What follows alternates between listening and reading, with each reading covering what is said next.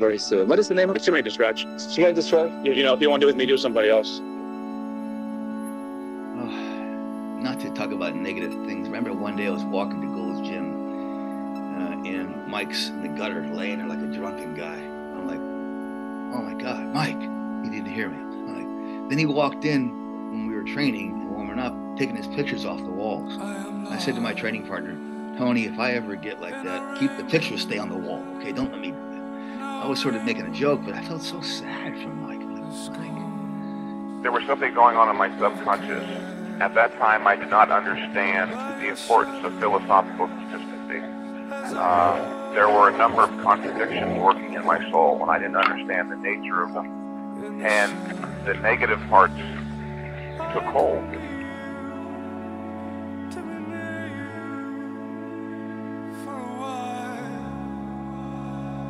I was worried about him. Like, wow, Mike, you know, he was the guy that, you know, he intellectual, the guy that was the scientist. He had a great mind. I'm like, what a great bodybuilder. That's the way we should be, you know. The epitome of what a bodybuilder is all about. Overall champion, Mike Mentzer from Washington, D.C. At that point, I was taking a lot of amphetamines. And that, on top of everything that happened that left me emotionally distraught, did something to my mind that I'm fairly clear about today, although these things are very, very complex. The combination of being emotionally distraught, which can cause an individual to lose conceptual control, combined with amphetamines, did something to my emotional structure that led to my performing a number of irrational acts that got me institutionalized. On different occasions for up to 3 months, I was not being life-affirming. At one point I had ceased to care. I was suicidal a couple of times. Because I had nothing that I valued strongly enough, there was no forward direction. It was literally a day-to-day existence.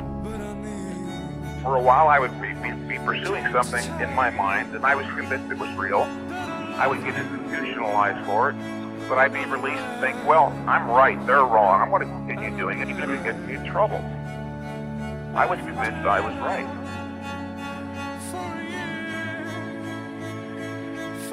One thing that does disappoint me is the fact that there were so few people who seemingly made any sincere attempt to understand or extend any support just spiritually.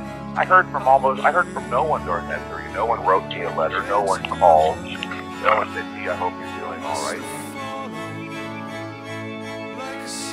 But it's also true people have their own life dramas going on, and everybody every day goes through things that are traumatic, stressful, and have to deal with what Mike Mentzer was going through. I understand in several cases it's just too much for them.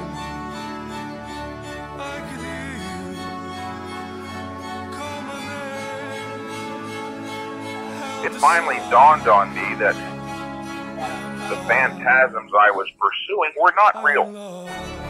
Finally, the last institutionalization, I realized, hey, there's something wrong here. This is too much of this.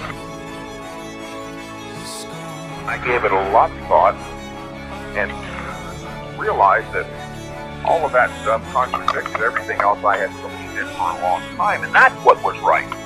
Get back to what you knew before, Mike Mentzer.